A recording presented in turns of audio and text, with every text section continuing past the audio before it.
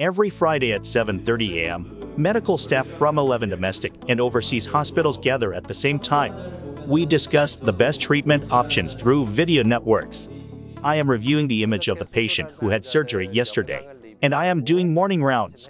If there were any discomforts from the previous day, the findings from the patient's imaging are crucial. Therefore, I am ensuring that there are no specific issues after the surgery, whether the patient's symptoms have improved, and if there are any remaining discomforts.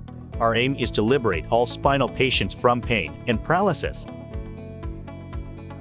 Sometimes I eat a little late lunch, but our spine directly related to daily happiness.